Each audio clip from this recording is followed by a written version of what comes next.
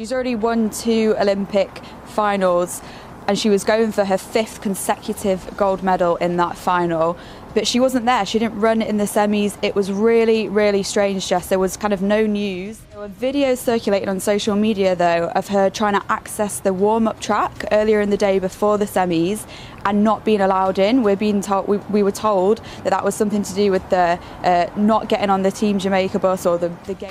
Changed the rule yesterday. Like, wasn't announced. Change the rule and then not say it. So you're asking all the athletes who, for whatever reason, don't stay in the village, them can't come through the gate. The Paris Olympics 2024 began amidst a whirlwind of controversy, setting the tone for games marked by unexpected upheavals. From a contentious opening ceremony to ongoing disputes, the Olympics have seen their fair share of drama. Have you watched any of the Olympics? I thought that the opening ceremony was a disgrace, actually.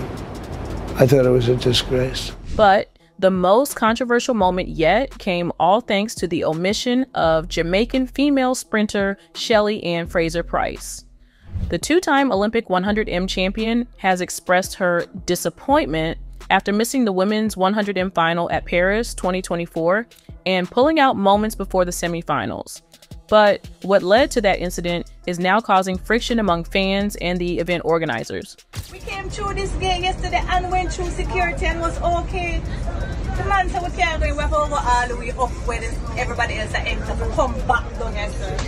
That's crazy. No immediate reason was revealed for the Jamaicans' absence when it was announced on the scoreboard at the Stade de France moments before the semifinal battle with Sha'Carri Richardson and Julian Alfred. The shock news came several hours after footage spread on social media of the 37-year-old arguing with officials after being blocked from entering a warm-up track. Fraser-Pryce, participating at her 5th games, could be heard saying, "They've changed the rules. We always come through this gate." The rule yesterday. Like, wasn't announced. Change the rule and then not say it. So you're asking all the athletes who, for whatever reason, don't stay in the village, them can't come through the gate. So, was this a calculated attack on Black athletes? And what is the end game anyway? We won't be having a Last Supper as portrayed the way they portrayed it the other night. I just think, look, I'm for everybody. I'm very open-minded. You understand. Yeah. You know me better than most people know me. It will be a massive heartbreak for the legendary sprinter who had confirmed this was going to be her final take on the world stage. Alfred from St. Lucia would go on to win the final in a stunning time of 10.72 seconds, beating Richardson into silver with fellow Team USA track star Melissa Jefferson in bronze. It's the final Olympic Games, let me repeat that. Fraser-Pryce told Jamaican newspaper The Gleaner, "This time around, I've been having fun, a good experience, the Olympic spirit. Meeting people, I went to rugby the first time I've been to a match. So far, it's been good. Always excited to step on the track. It's where you unleash everything you're experiencing. To be at my 5th Olympics is a blessing. It's crazy and a blessing," she revealed before the games began. Fraser-Pryce has 8 Olympic medals, including gold in the 4x100 at the Tokyo Games in 2021. She also has 16 medals at World Championships, including 5 100-meter titles, the most recent of which came in 2022. Her departure meant that the 3 Jamaicans who swept the podium in Tokyo all missed the final. That is after 2020 champion Elaine Thompson-Herah shut down her season earlier this year with an Achilles tendon injury. Bronze medalist Shericka Jackson announced this week that she was focusing on the 200 before ultimately pulling out of that event too on Sunday. But the Fraser incident is just the tip of the iceberg. The non-traditional opening ceremony on July 26 was both memorable and divisive. Athletes glided down the river Seine while performers reenacted historic moments. But one particular scene drew significant backlash. Drag queens and dancers lined up along a table evoked comparisons to Leonardo da Vinci's The Last Supper. Many, including Elon Musk, criticized this imagery as offensive to Christian sensibilities. Artistic director Thomas Jolly defended the performance, insisting there was no intention to mock or disrespect. The Paris 2024 spokesperson later apologized. emphasizing a desire for inclusivity rather than provocation. After years of dedication and sacrifice, the least Olympic athletes deserved in Paris this summer was adequate facilities to help fuel their quests for glory. But that hasn't been the case. Instead, they've been greeted by quite the opposite. Following the event opening, U.S. tennis star Coco Gauff revealed her entire team had become the latest athletes to flee an Olympic village, which seemed to be doing more harm than good almost 1 week into the 2024 games.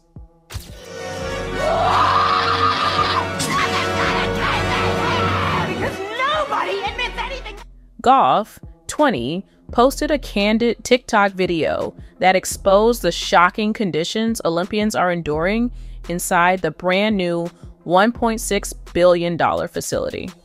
The US Open champion was forced to share a bathroom with 10 of her compatriots before 5 of them packed up and left. America's female tennis stars were not the first athletes to walk out on the Olympic Village this summer, and given the wide range of complaints flooding in, they are unlikely to be the last. Organizers at the Paris Games were determined to make this Olympics the most sustainable of all time, prioritizing a green approach in almost every area. However, this aggressive focus on being eco-friendly has resulted in appalling conditions for competitors striving for greatness in the French capital, meaning world records have been few and far between so far. Every room lacks air conditioning, leading to uncomfortably stuffy temperatures. They are also all equipped with bog-standard cardboard beds. U.S. gymnast Frederick Richard was even forced to ship his own mattress to the village in Paris because the beds on offer were so deficient. "Everyone's complaining about beds and stuff," he said. "I ordered my bed already, shipped it here. I had a comfy bed from the start." Those who didn't think ahead like Richard have no choice but to rest on cardboard while chasing their Olympic dreams. And if a hot and painful night's sleep isn't bad enough, the food on offer to athletes is said to be 60% vegan, which is a huge difficulty for those who live on meat-based diets to get themselves in peak physical condition. To make matters worse, the Olympic Village was hit by a food shortage just 1 day after the opening ceremony. French publication L'Equipe reported that vital items such as eggs and grilled meats had to be rationed at breakfast on Saturday, with some lodging complaints over their measly portions. The shortage of eggs was believed to be the biggest concern, given that they form a crucial part of most athletes' diets due to their high protein and good fats, as well as various nutrients and minerals. Australia's queen of the pool, Ariarne Titmus, was left feeling depleted at the Games. The 3-time swimming gold medalist unleashed on the ridiculous conditions she believes thwarted her bid to set a world record in the 400-meter freestyle. "It probably wasn't the time I thought I was capable of, but living in the Olympic Village makes it hard to perform," Titmus admitted in an interview the following day. "It's definitely not made for high performance, so it's about who can really keep it together in the mind." These dire conditions are stifling Olympic stars in their bid to go down in history, with retired Australian swimmer James Magnussen taking a swipe at Paris Chiefs for damaging the quality of the show. The lack of world records boils down to this whole eco-friendly carbon footprint, vegan-first mentality, rather than high performance, Magnussen said. They had a charter that said 60% of food in the village had to be vegan-friendly. And the day before the opening ceremony, they ran out of meat and dairy options in the village because they hadn't anticipated so many athletes would be choosing the meat and dairy options over the vegan-friendly ones. He continued, "The caterer had to rejig their numbers and bring in more of those products because, surprise, surprise, world-class athletes don't have vegan diets. They must have watched the Netflix doco Game Changers and assumed everyone was the same. But let me tell you, Usain Bolt, Michael Phelps, Roger Federer, none of those guys are on a vegan diet. Even worse, athletes are not treated like VIPs when making their way to events. Public transport must be used when heading to stadiums, arenas, velodromes, and more, meaning competitors will have already endured hot and busy commutes before they arrive for the games." 6 South Korean swimmers left the Olympic Village and moved into a hotel near the swimming arena to avoid the long commute in hot buses, the Korean Swimming Federation president said. KSF President Chong Chang-hoon said the swimmers on the men's 4x 200-meter freestyle relay team moved into a hotel 5 minutes from Paris La Défense Arena, where the swimming events were held. Chong received complaints that the buses the swimmers used to travel to the arena had no air conditioning while the windows were taped shut. The Olympic Village is nearly 12 kilometers away from the swimming arena. We just want to make sure they will be at least a bit more comfortable, Chong said. Aside from the opening ceremony and the substandard facilities, the Seine, a central feature of the Games, faced scrutiny over its water quality. Despite a $153 billion cleanup effort, heavy rains led to high bacteria levels, causing delays and cancellations of events. While tests eventually confirmed the water as excellent quality, the initial concerns led to speculation and criticism, particularly when some athletes fell ill. It was never going to be all fun and games at the 2024 Olympics, but the woke idea has proven to be a real thorn in the flesh this time around. And not just because for every podium boasting an event's gold, silver, and bronze medalists, there are exponentially more athletes not on that podium. Or when it came to the shocking ending to the women's floor exercise final, Romanian gymnast Ana Barbăsu thought she was on the podium, only to be knocked off by a twist of human error that, while a wrong was ultimately righted for Jordan Chiles, dashed her medal dreams. I decided not to attend the closing ceremony of the Paris Olympics following the scandalous situation in the gymnastics where our athletes were treated in an absolutely dishonorable manner. Romanian Prime Minister Marcel Ciolacu wrote on Facebook in response, "To withdraw a medal earned for honest work on the basis of an appeal is totally unacceptable." Obviously, he continued, somewhere in the system of organizing this competition, something is wrong. And he's not the only head of state who's been incensed by a perceived slight during these games, nor is Barbăsu the only athlete to think she was in, only to end up being out.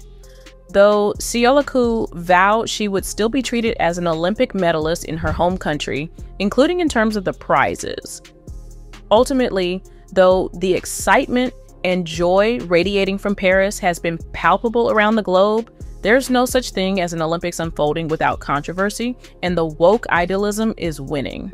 Whether it's the internet-fueled kind whipped up by a comment going viral, or a larger issue, such as a soccer coach being kicked off the team over spying allegations, or a river that's only sometimes safe to swim in, these summer games have hosted their share of drama. The 2024 games had barely begun when Bev Priestman, head coach of the Canadian women's soccer team, was removed from her post by Canada Soccer after her staff was accused of using drones to spy on the New Zealand team ahead of their group stage match. Additional information has come to our attention regarding previous drone use against opponents predating the Paris 2024 Olympic Games. Canada Soccer CEO and General Secretary Kevin Blue said in a July 25th statement explaining the decision. In light of these new revelations, Canada Soccer has made the decision to suspend Bev Priestman for the remainder of the Paris 2024 Olympic Games, and until the completion of our recently announced independent external review, Priestman apologized, saying in a statement, "I am absolutely heartbroken for the players, and I would like to apologize from the bottom of my heart for the impact this situation has had on all of them. The team, which won gold in Tokyo, is a group of people who care very much about sportsmanship and integrity," she continued. "As the leader of the team on the field, I want to take accountability, and I plan to fully cooperate with the Canadian Soccer Association investigation." You think that was the worst? Wait till you hear this. South Korea was mistaken for North Korea during the opening ceremony. As the boat carrying athletes from South Korea came into view during the July 26 opening ceremony, they were incorrectly announced in both French and English, as being from the Democratic People's Republic of Korea, which is North Korea. South Korea, meanwhile, is the Republic of Korea. In a July 27 statement, the International Olympic Committee noted, "We deeply apologize for the mistake that occurred when introducing the Korean team during the opening ceremony broadcast." IOC President Thomas Bach also called South Korean President Yoon Suk-yeol to apologize, per the chief executive's office, which relayed that Yoon told Bach the people of South Korea were very shocked and embarrassed by the mistake. An IOC spokesperson called the error an operational mistake that was clearly deeply regrettable. Parade order is determined alphabetically according to the host nation's language, minus Greece, which always goes first as the home of the first Olympics, and the host nation goes last. South Korea was the 48th country in the Parade of Nations, while North Korea was 153rd. There have also been sexist comments. British commentator Bob Ballard was pulled from Eurostar's Olympics coverage for making a remark that was widely derided as sexist after Australian swimmers Molly O'Callaghan, Shayna Jack, Emma McKeon, and Meg Harris won gold in the 4x100 meter freestyle relay. "Well, the women are just finishing off," Ballard said following the race. "You know what women are like, hanging around doing their makeup?" His co-commentator, Lizzie Simmons, replied, "Outrageous, Bob. Some of the men are doing that as well." Calling his comment inappropriate, Eurostar said in a July 29th statement Ballard had been removed with immediate effect from further coverage. The veteran sportscaster promptly apologized. "The comments I made during the Australian freestyle relay victory ceremony on Saturday have caused some offense," he wrote on X. "It was never my intention to upset or belittle anyone, and if I did, I apologize. I am a massive advocate of women's sport." That hasn't been the end of this year's Olympic sagas. After speculation that a too shallow pool inside La Defense Arena was responsible for slower than expected times in swimming, the athletes torpedoed the idea that the water wasn't deep enough to smash records. I think it's totally a myth. Team USA's Regan Smith, who swam away from Paris with 5 medals, told NBCOlympics.com after she and Gretchen Walsh, Lily King, and Tori Huska set a new world record in the women's 4x100 meter medley. I think at first people were very aware of the lack of new records. So I think that caused some chatter, like, "Oh, is it the pool that's doing this?" But I think as the meet went on, people got used to it, and then I think they got more comfortable with it, and then we started seeing some really fast swims. Added 4-time medalist Walsh, I think much of what the Olympics is and what it represents makes any pool that it's at feel kind of slow, because you have so much pressure on yourself that it is hard at your 100% best. Around the swimming pool, something else happened.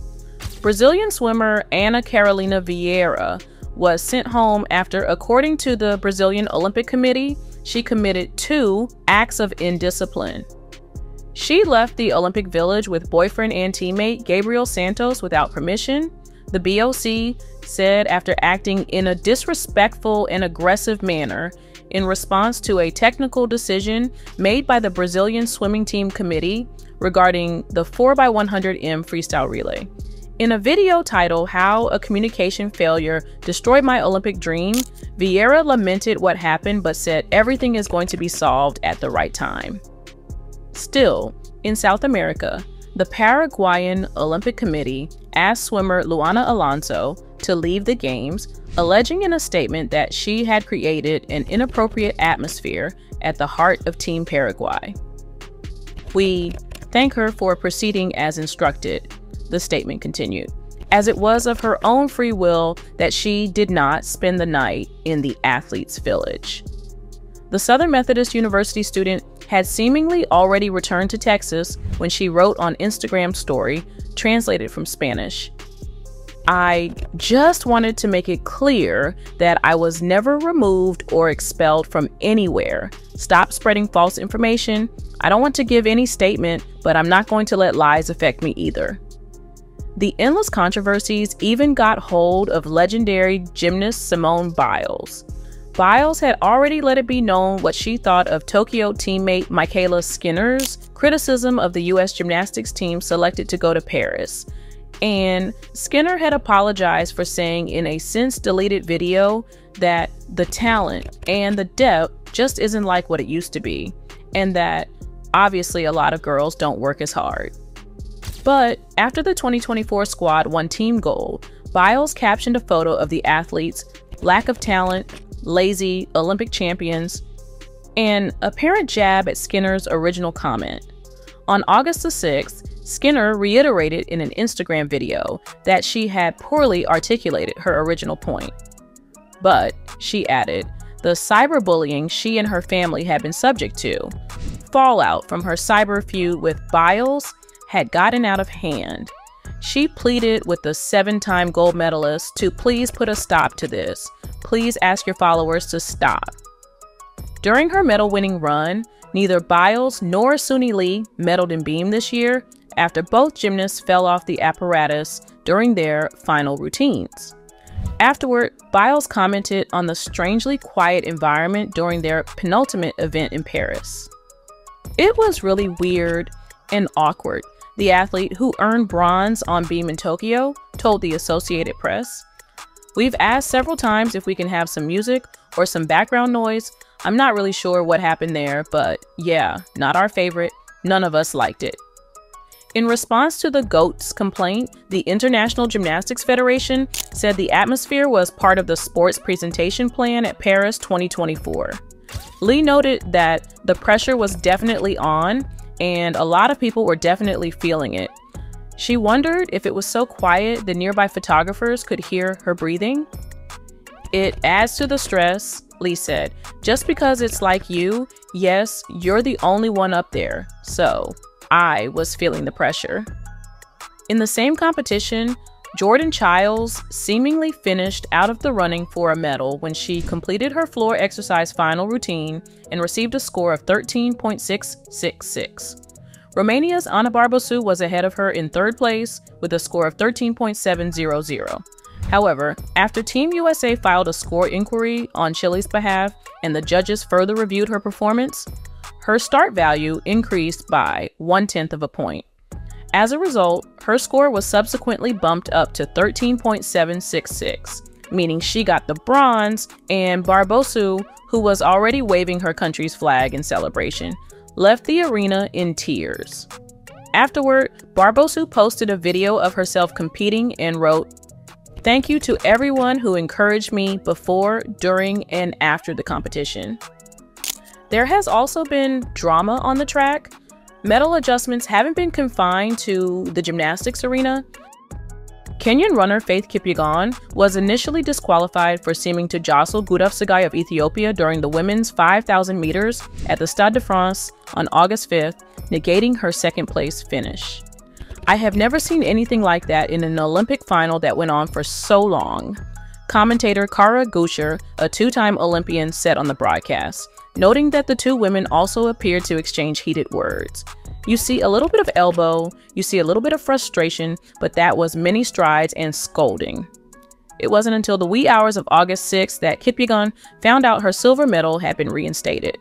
The Olympic Jury of Appeal ruled that while there had been significant contact between her and Tsegay, the incident did not warrant a disqualification. With that, Italy's Nadia Baracletti, the fourth-place finisher bumped into the bronze position by the disqualification, was re-relegated to fourth. Still, there was more. Two athletes' hopes of a medal were dashed when they unwittingly broke rules mid-swim, meaning they didn't even know they were out until they finished their races. Great Britain's Luke Greenbank finished first in his 200-meter backstroke heat, but was disqualified for staying underwater for further than the maximum 15 meters after first diving in. Win or lose, I've always been my own harshest critic, but sometimes you've just got to take it as it comes, he wrote on Instagram on August 1st. I can take pride in the fact that I know I was in great shape coming into these games after a tough few years, but this will motivate me to come back stronger. A technical error also knocked Alex Walsh off the 200-meter individual medley podium after she finished in the bronze position. As she approached the wall during the last leg of her backstroke, she made an illegal turn by starting to flip out of position before she tapped the wall and launched into her breaststroke. Still proud, Walsh wrote on Instagram on August 6, thanking her supporters a few days after the race. Despite the DQ, this Olympics has been an experience that has left me feeling happy and fulfilled, and I will cherish that forever. After all, everything happens for a reason, and there is so much more to be excited about for me in this sport. So, will this go down in history as the worst Olympics ever? I think, in my opinion, if you're gonna ask, if you have athletes and you want athletes to perform at a professional level, then I think that they need the adequate sustenance. You know what I mean? Sorry if you guys hear anything in the background. I think there's like some plane coming above. But yeah, I think that, if you're gonna if you want your professional athletes to perform at a professional level, then they need the adequate sustenance to perform at that level. You know what I mean? They can't be lacking the eggs and the meat, you know what I mean, that they need, because y'all have been spending all y'all budget on inclusive dancers, on a Diddy dance squad, okay? Y'all been spending y'all entire budget on the Diddy dance squad, okay? And now these athletes are lacking the adequate sustenance to perform at a professional level. Bruh, don't y'all want these ratings to go up, bruh? Don't y'all want this, you know what I mean? Don't y'all want this thing to attract more attention, more viewers, more people, more money for the Olympics? The better that they're performing, the more hype it is. Okay, but no, because they're pushing an agenda. You understand? This is why we have the Diddy Dance Squad. The Diddy Dance Squad, okay? Because they are pushing that agenda right now, bro. That's the agenda that they want to push, There's no reason, the Olympics are already very inclusive, We have a whole section of the Olympics. The women get a lot of representation in the Olympics. They already get plenty of representation. It's already very inclusive. So why are we trying to push this even further? We're pushing this to a degree where it shouldn't be. You know what I mean? And that's because ultimately it's not about the Olympics. The people at the top, the people who are in control of all of these scenarios, they don't care about the Olympics. They don't care about your favorite athlete. They don't care. They don't care about your enjoyment anymore. No, what they care about now is pushing this agenda. They want to push this specific agenda on everyone. They want everyone to fall in line with the Dwayne Wade and Zaire, whatever that his kid's name is. They want you to fall in line with that type of agenda, the Dwayne Wade and Gabrielle Union agenda. Y'all know what I'm talking about. Yeah, yes, this is where things are going. This is where they're trying to push things. You know what I mean? And that is the reason why all of these situations are going to be like this. This is why you see things that are out of place happening. This inclusive dance Diddy Dance Squad is out of place at the Olympics. It doesn't belong there. It doesn't belong there because the Olympics is about what? It's about athletes. It's about perseverance. It's about, winning the medal. You know what I mean? It's about competition. Okay, what about that is about inclusivity? I just said a bunch of words there, and none of those words meant inclusivity. Do you get where I'm coming from right now? Like, this is the problem with the agenda that they're trying to push. You understand? It just doesn't fit. And when something doesn't fit in that way, you can't try to force it on. You can't try to force it on the world. You can't try to force your agenda that much when that's not where it's supposed to. If you want to push your agenda, okay, push your agenda. But push it in another way. Push it somewhere else, Create your own Olympics for your own agenda to push. But you can't do that because that's not going to get any ratings. No one wants to see that. That won't make any money. So what you're going to do is you're going to try to push it on the people to where the people just accept it, to where they just slowly but surely accept the agenda that's being pushed. You know what I mean? That is the whole idea, They feed it to you in small doses. Oh, okay, we'll have a Diddy Dance Squad. Okay, we'll do this. We'll do that. We'll put the real budget that the Olympic athletes deserve into this dance squad, into this inclusive dance squad, into this zesty squad, right? Into the zest squad. So that's what they're doing. And they feed it to you bit by bit until slowly but surely the public accept it. The public condemn anyone who speaks against it. And now they create these phobic terms to throw on you. They create these terms to throw on you so that, you know, you have to fall in line, or you're being toxic, or you're being, you know, or you're being phobic, or some type of phobic that they're going to create up for whatever new agenda that they want to push. You understand? This is how they do it. They use shame. They use shame to make people fall in line with the direction that they want society to go in. This is how they do it. They use social pressure and shaming tactics to fool everyone to falling into something that no one really agrees with. This is how it's done. And then eventually, once everyone's with the program, once everyone's with the agenda, there ain't no going back. You know what I mean? Once Pandora's box is opened, this is a Pandora's box moment in society. Once Pandora's box is open and everyone has accepted the agenda for what it is and everyone's okay with it, you can never put it back. You can never put it back in. It's like social media. It's like social media. You know how social media is created and it's created all of these problems and all of these things? It can never be put away. It's a Pandora's box. You can never put it back in. Once you take it out, it's always there. It's out now. It's out, and that's how it's always gonna be. And it ain't gonna ever be different than that. That's what that means. You know what I mean? And this is what this is.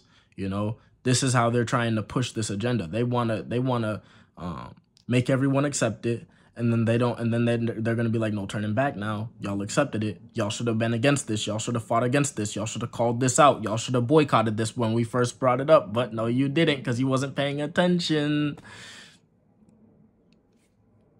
So yeah, you guys, that is the whole situation with that, you know? But yeah, let me know your thoughts in the comments below. What do you guys think about it? Let me know your thoughts in the comments below. How do you guys feel about them having that whole inclusive dance squad and spending the budget that they should be putting for the athletes to get the adequate sustenance that they need to perform at a professional level? How do you feel about them spending that on pushing their own agenda? You know what I mean? How do you guys feel about that type of stuff? Let me know what your thoughts in the comments below, you know? Let me know your thoughts in the comments below. And if you enjoyed this video, like the video. Sorry if you heard like that, some noises in the background. You probably won't though, because a lot of times my voice goes over that type of stuff. A lot of times my voice just goes over it just because I'm talking so directly into the mic. So hopefully that's the case here, because I really didn't want to stop my whole rant to go close the window, which I should have done, to be honest. But yeah, you guys. Let me know what you guys think in the comments below. And if you enjoyed the video, like the video. Snow's right here. Be easy, y'all.